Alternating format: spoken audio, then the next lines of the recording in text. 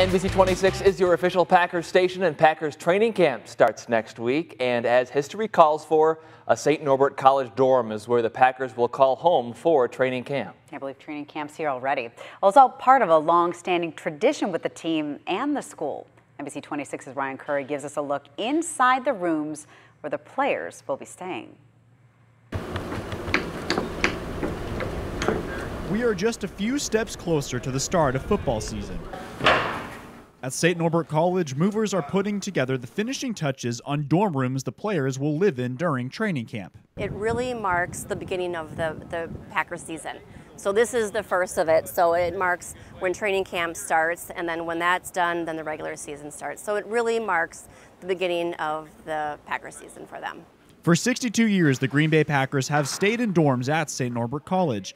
It started during the Vince Lombardi era and has continued ever since. The players will mostly be sleeping in the dorms and spend their time at Lambeau Field. They need to be at Lambeau at 6 a.m., otherwise they're considered late. And they have breakfast, lunch, and dinner at Lambeau Field, obviously meetings, practices, and so forth. And then they're shuttled back here between 8 and 10 p.m. by our shuttle service as well.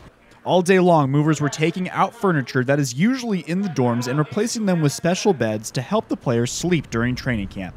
The Packers continue this tradition of staying in the dorms for camp so their players can bond before the season. The idea is for them to all be together, so that's why they're staying in one dorm. It's a 60-room dormitory, and we can provide it where they're all sleeping together, waking up together. We also provide a late-night snack for them. In De Pere, Ryan Curry, NBC 26. So the tradition continues. The players are set to move in next Wednesday. Training camp begins the very next day.